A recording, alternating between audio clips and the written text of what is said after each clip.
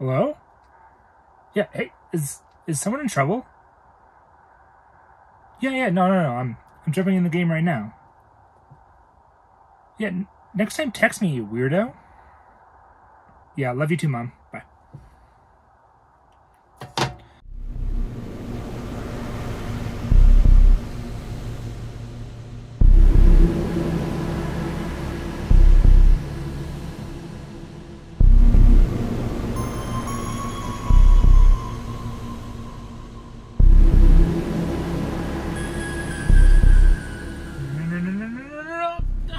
This game is bullshit.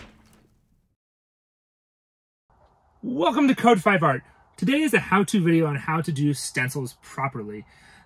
Throughout this video, I'm going to show you how to take a picture off the internet, how to break down this picture into multiple stencils, and be able to use many different colors and different ways to print up the same image over and over again and to spray paint as many of these images as you want onto the wall. And if you stick around to the end, I'm going to show you how to properly do this, and I will do a bunch of these Among Us crewmates today. Also, today I'll have a contest. In the making of this video, I made a mistake when I was doing my stencils, and as an artist, you always notice your own mistakes, and I can never unsee it. So the contest today is the first 2 people to make a comment below and state and tell me which mistake I made. I will have a dedicated video to do a graffiti tag of your name, but you have to be the first 2 to comment on where I messed up in the final mural. So let's dive into it. We take our image from the internet, we put it right here, and the very first step we want to do is to cut it up and not like that. Okay, let's start over. We take our image from the internet right here, and we separate the colors into what stencils we're going to be using. I'm going to be using 4 different stencils. I'm going to have the background, I'm going to have the goggles, and right here is going to be the shadow effect. I've got some transparent black paint somewhere. Transparent black paint, which will make whatever paint in the background turn darker. So, and the last but the most important stencil is going to be the outline. The outline is going to keep everything together, and as you can see in the next step, it also shows you how to use the outline to structure the entire set of stencils. The outline is going to sit there and guide you into how you cut the stencils that go after it. So this first part, I'm just basically trying to get the drawing onto the cardboard. So I just use the ruler, just trying to get the same proportions about how wide he is and how tall he is, and mark where I think his goggles are. And from there, I can just kind of freehand, like the actual character. I don't have to do everything perfect, but I do have to get the lines in there so I know where to start cutting.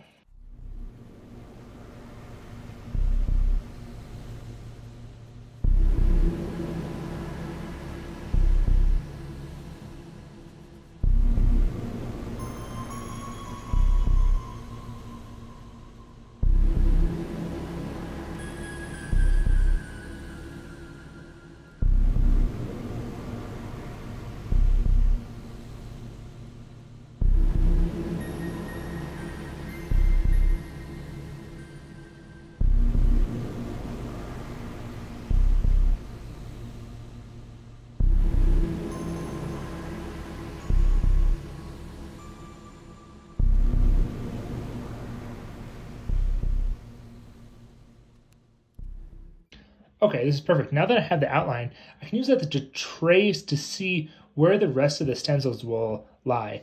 Now, you can't really see it that well in this video, but when I drew the lines, I kind of cut a little bit further out than where the actual pencil marks were, and there's a reason behind that.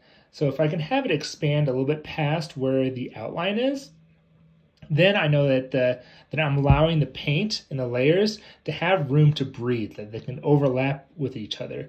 And I'll show you later on in the video that when you do that, that way you don't give any background any chance to come on through. You want a little bit of overlap between each stencil.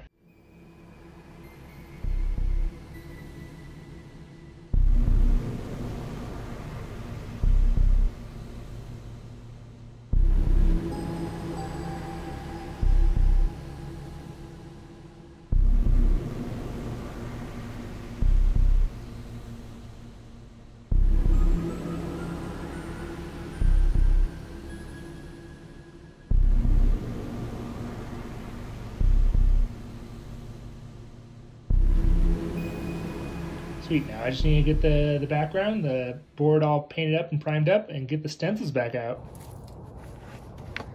All right, let's do this.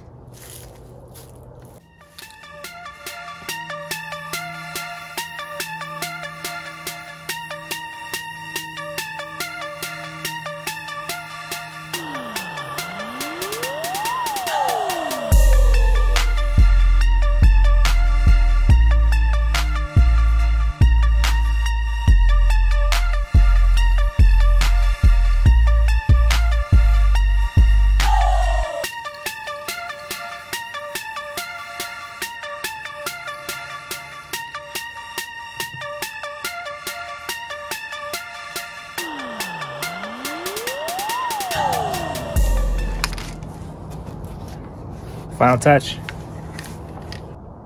This is perfect because, as you can see some of the blue and the red. That means I have overlap so that I won't have any white space, so I don't have any background showing through it.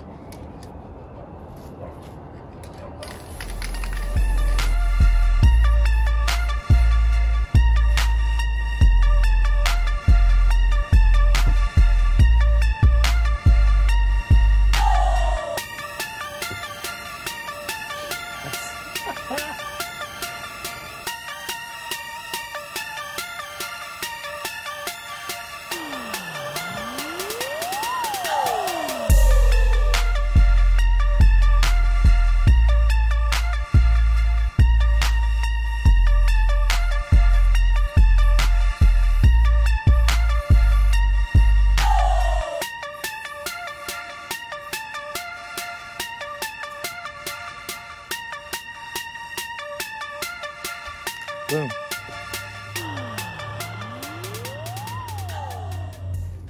All right, so I was gonna be done yesterday, but I was thinking that it was so easy and fast to do 4 of these.